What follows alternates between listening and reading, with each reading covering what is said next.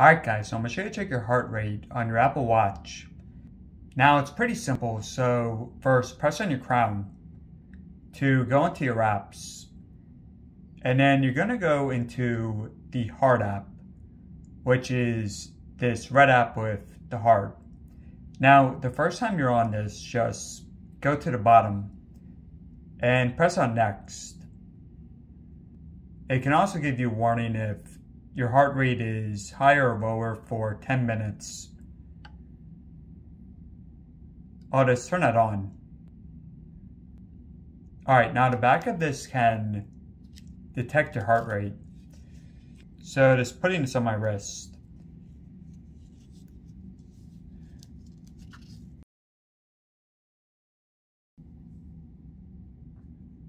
Just hold your wrist still.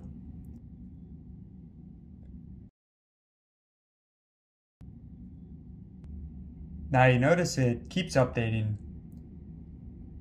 And you can also check your resting rate as well as your walking average. And hey guys, all there is to it. So hopefully this helped out.